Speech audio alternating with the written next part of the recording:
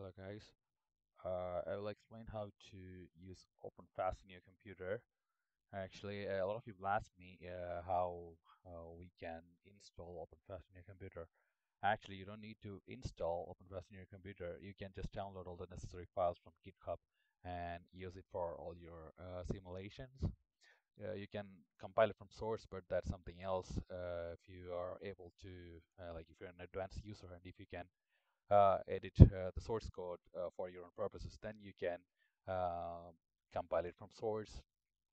That's another thing. And if you want to do that, you can use that. You can do that in Windows, or you can use that. You can do that using Linux. I found it easier to use Linux for that, but it's not really necessary to do that.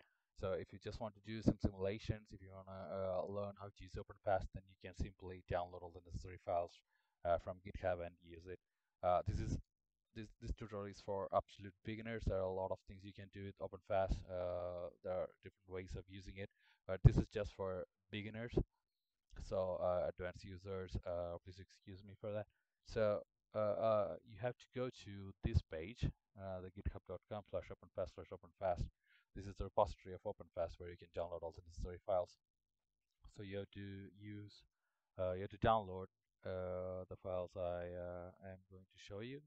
So first you have to download all these files. For that you can go to this web page and use download zip, and then you'd use the exe files, openfast.exe files, for executing OpenFast. So you have to go to this link, OpenFast v3.0. That's the latest version of OpenFast. Go to that page. This is a page, and from here you have to download discount lls.zip, map x64.dll, and openfast x64.exe. These files are really necessary. There are other files like fast.farm, which is used for simulating wind farms. For now, I'm not going to that. We'll just go for the basic openfast x64.exe file. And one more folder you need to download. It's here, the regression test, rtest. This folder you have to download.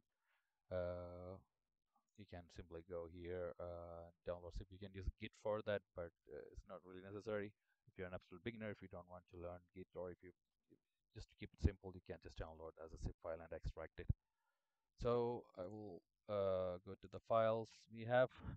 So these are the files I downloaded from GitHub, and I already extracted them. So you can see the discount DLLs, the OpenFast main, rtest, which contains the data of uh, of the different simulations, or different kinds of test cases you have. Like you can see, this 5 megawatt baseline contains the details of the 5 megawatt wind turbine, some hydrodyne, aerodyne, servodyne files. Those are the components of OpenFast. I will come to them later. Well, anyway, we have all these files here, and then what you need to do is you have to extract all of them, and then uh, you have the OpenFast main file here, the folder here. So you have all these files. You don't need to bother about them now. So you better put the rtest in here. But for now, I'll just keep it outside. So you have the rtest all extracted here. Now we have the OpenFast x64.exe. This is the main executable file of for OpenFast. So let's see how we can run this. So for that, you have to go to the rtest, glucodes, OpenFast. You have to choose one test case. So let's say I'll just go for this one, 5 megawatt OC4 semi submersible linear. So you can see some files here: servodyne, hydrodyne, lastodyne, tower, all these files. So OpenFast has different modules. Elastodyne deals with elastic, the structural details of the tower of the wind turbine, and hydrodyne deals with the hydrodynamics of the floater, and the servodyne deals with the controls.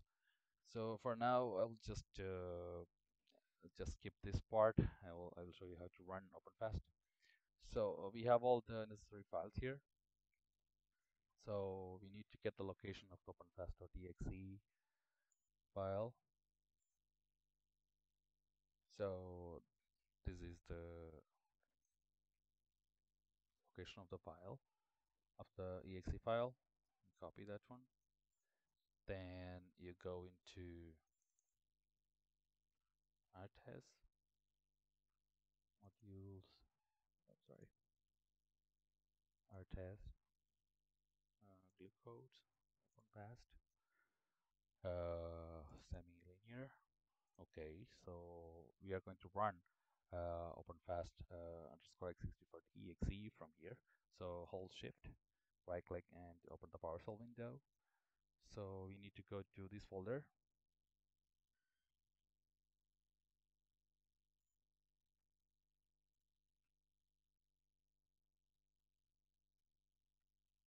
So we are in here. Oops, I think I just lost the location of this file. I'll do it again. So here we go.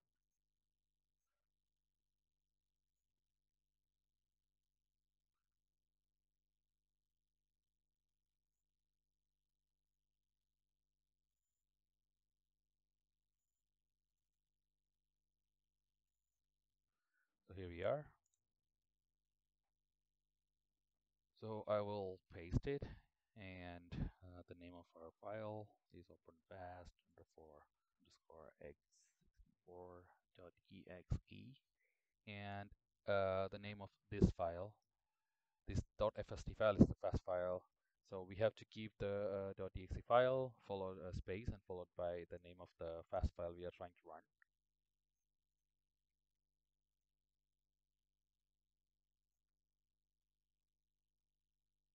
There we go. So OpenFast is running. You can see this is how we run OpenFast. So OpenFast reads all these files one by one and uses all the data that's required to run a simulation. So let it run there. I'll just show you what's inside here. So if you have a look at it, you can see the different details of different files, different inputs that OpenFast is going to use. So let's see here. This Dmax is the time, the maximum time the OpenFast is going to run, and you can specify dt, the time steps. So comp last means you can ask OpenFast to run lastodine. You can ask OpenFast to run inflow wind file, which contains the details of uh, the wind flow, the wind speed, and all those details, aerodynamics. It runs Aerodyne. If you put 1, it will use Aerodyne V1, V14. If you put 2, it will run Aerodyne V15. And if you go inside the Aerodyne file, you can find the details of the various inputs about the wind, all the stuffs, and then you can use Servodyne for control, and you can use Hydrodyne for the hydrodynamics if you're using floating wind turbines or fixed wind turbines, mainly offshore wind turbines. And also you can use substructural dynamics, you can use mooring. All those things are here. So we have to specify the input files for those. If you want to run Hydrodyne, you have to specify here the Hydrodyne input file. All those things are inside here, and you can find all those files here, but I'm not going into it now. It needs a little bit time to explain what's inside all these files and how you can change different sum values and see how it's going to affect the simulation, all those stuffs. And also here, 5 megawatt baseline, it also contains some details. It contains the details of the wind, it contains details of the blade, of the tower, and also hydrodynamic data, which we extract from WAMIT. All those things are here, but it takes some time to explain all those. For now, I can tell you that uh, with this video, I'm explaining how to run OpenFast, and what you can do is you can go inside the fast file.